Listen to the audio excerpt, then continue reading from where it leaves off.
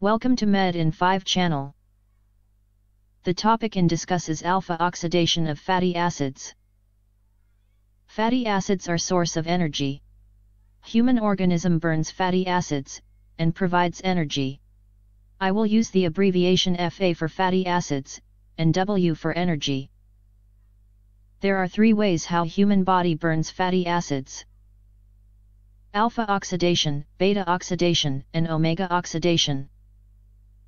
This depends on the carbon position. Here we have a long-chain fatty acid.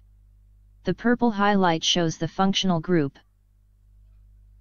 The first carbon, near the functional group, is named alpha carbon, according to the first letter of Greek alphabet.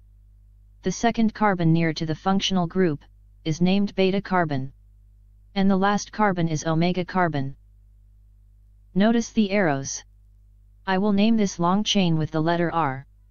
And then we'll add the beta carbon, alpha carbon, and the functional group. This is a simple formula of a fatty acid.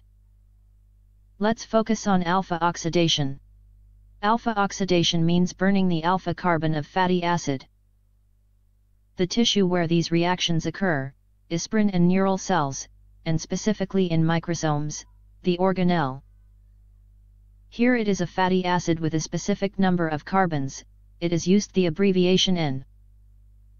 A water molecule enters the reaction and hydratase enzyme helps it to create a hydroxy group at alpha carbon. Now we have an alpha hydroxy fatty acid, with exact the same number of carbons. The next step is effected from NAD coenzyme and dehydrogenase enzyme, with the result of removing a hydrogen from the hydroxy group. A keto group will be formed and the substance is named alpha keto acid.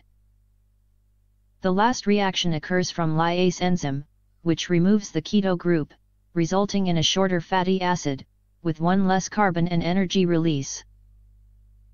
The enzymes and their functions are as below. Refsum disease is characterized from a hydroxylase enzyme deficiency.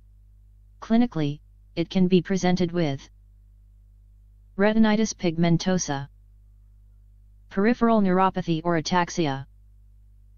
The 3 of above have in common neural origin.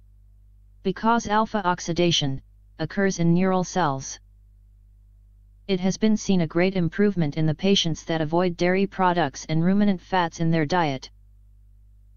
That was a brief summary of alpha oxidation, from Med in 5 team. Thanks for watching. For other videos like this, please click subscribe.